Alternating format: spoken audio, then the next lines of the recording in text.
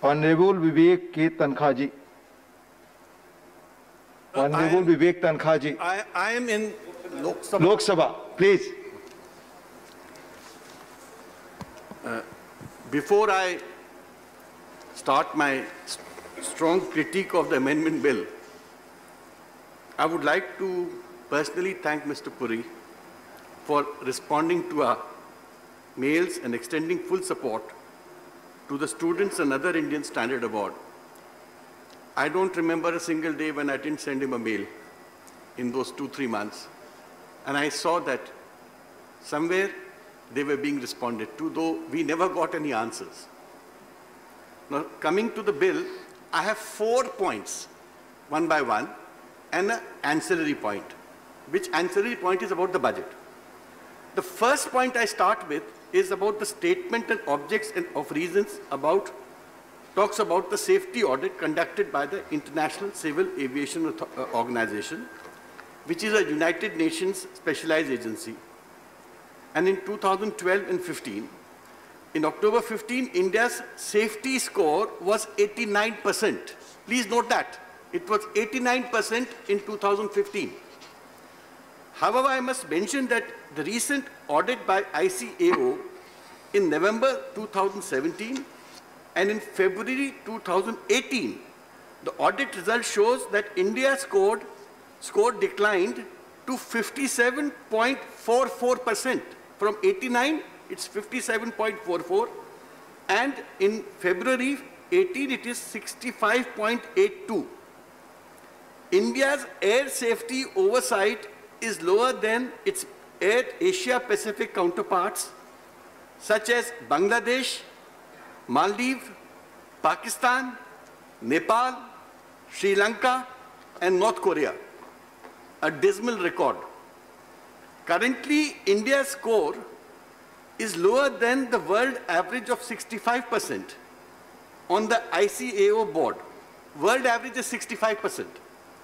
India is one of the only 15 countries that has scored below the minimum target of 65%. This is the poorest score India has recorded in an ICAO audit in recent times.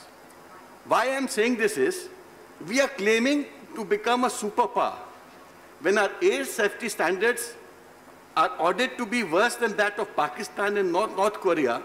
How do we become a 5 trillion economy? Another point, my points are based out of the amendments. At present, as per Schedule 6 of the Aircraft Act 1934 and rules of 1937, there are 83 offenses with different penalties put together. First is imprisonment for a term exceeding 2 years or with fine exceeding 10 lakhs, not exceeding 10 lakhs, there are total 11 offenses. Imprisonment for a term exceeding 1 year or with fine not exceeding 5 lakhs is 25 offenses. And similarly for lesser, it is not exceeding 2 lakhs for 18 offenses and not exceeding 1 lakh for 29 offenses. So there are 4 categories of offenses for which we have penalties. In December 2019, I asked a question as to whether DGCA has taken any action against operators who were found to have deficiencies. I received a reply stating the following. In 2016, the enforcement action was against 203. In 17, it was 243. And in 18, it was 334. The notices and the answer nowhere showed me if any penalties were imposed. My information, and the Honorable Minister would in his reply may tell us this, that when you have not been imposing penalties at all, I don't think you have imposed these penalties, or if at all from 2008 when these amendments came, you never found the need to impose these penalties, which were up to 10 lakhs. Why are you enhancing it to 1 crore? I mean, tell us that if the penalty was not being imposed, virtually not being imposed on anybody, what is the need to enhance it? And penalties are a deterrent. If 10 lakhs was not a deterrent, then why have 1 crore? I mean, this is an answer which I would like from the minister. Another point, when you take up these offenses, what is your attitude? I mean, at the end of the day, you want to make these three institutions statutory institutions. You're giving them a statutory shape. But even without being statutory, they could have been fair and bipartisan. I remember in January this year, Mr. Puri had tweeted, in the case of Kunal Kumra, offensive behavior designed to provoke and create disturbance inside an aircraft is absolutely unacceptable and endangers safety of air travelers. We are left with no option but to advise other airlines to impose similar restrictions. In the case of Mr. Kumar Kamra, they imposed a restriction of 6 months and then it was reduced to 3 months.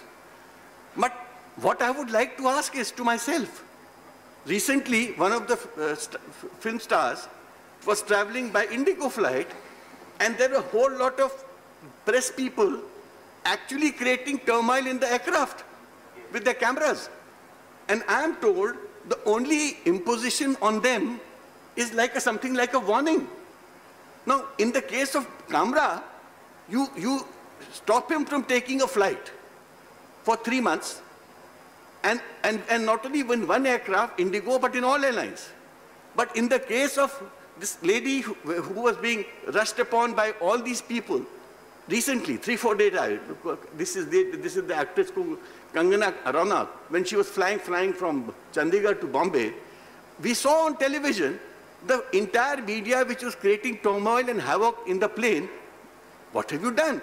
For a conversation that one man did, you imposed a selective punishment of 3 months, and for the turmoil these people create, the media creates, you just give them a warning.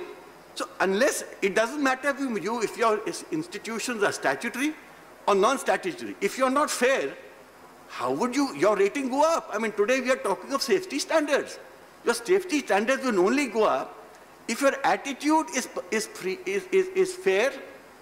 Justice seems to come out of that attitude, and that is how people are going to respect your decisions.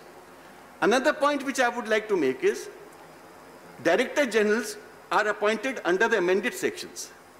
Now, in the last few years, if you see the profile of your Director Generals, in 12-13, it was an IAS officer. 14-15, it was an IAS officer. 15-16, it was an IAS officer. 16-19 was an IAS officer. And presently also, it is an additional secretary. I think that is correct. Now, let me compare this with what happens abroad. Details of civil aviation heads in other countries. In USA, it's a former United States Air Force officer and an F-15 fighter pilot. In UK, it's the head of the Royal Air Force from 2016 to 2019, having served there for almost 40 years, a qualified pilot and a flying instructor. In Indonesia, it's an aerodrome engineer. In Australia, it's a commercial and airlines transport pilot. In Bangladesh, it's a fighter pilot. In China, it is 10 years with Ministry of Transport and 5 years with Aviation Ministry. And in Pakistan, it's a fighter pilot. So it is evident that a pilot or an expert civil aviation person must be at the helm of affairs. We must also start implementing the same if our aviation sector is to be reformed. And only such persons who are well conversant with practices and procedures of the industry who can revitalize the same.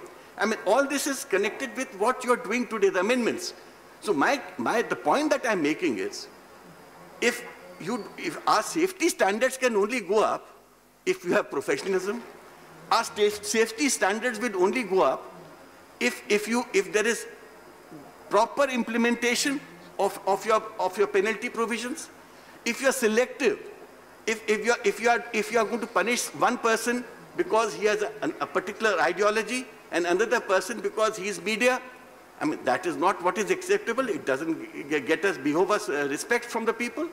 So my case is that these amendments may be all right, but at the end of the day, when you have never imposed 10 lakhs, would you like to impose 1 crore?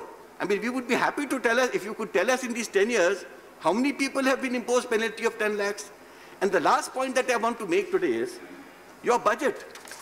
Your budget for the aviation allocation for the Ministry of Aviation has been getting reduced.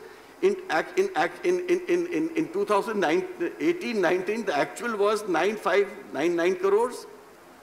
Budget was 4500 crores. Revised was 3700 crores.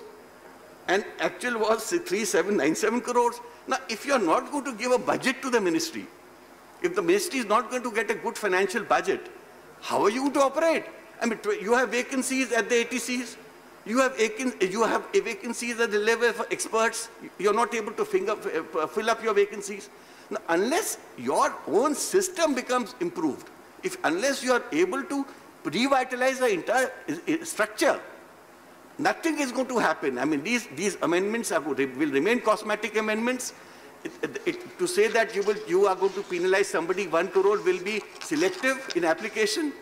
And I don't think anything great is going to happen unless we are determined to bring a system which brings fair play, justice, and good administration in the system. Thank you. धन्यवाद माननीय विवेक जी.